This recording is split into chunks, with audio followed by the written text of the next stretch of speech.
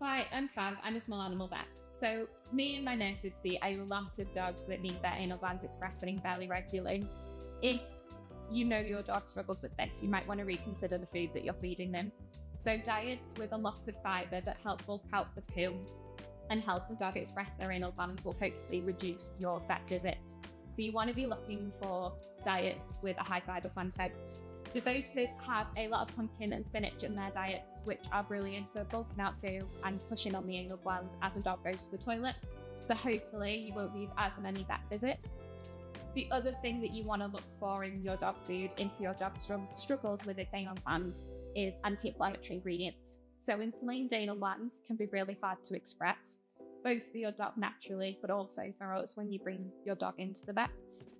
Ingredients like blueberries, cranberries, turmeric, anything that contributes anti-inflammatory properties can be really helpful if your dog struggles with its anal glands. And all of those three things are included in Devoted foods. So hopefully you found that somewhat useful. I'm Kath, and if your dog struggles with anal glands, I would consider putting them on Devoted Duck food.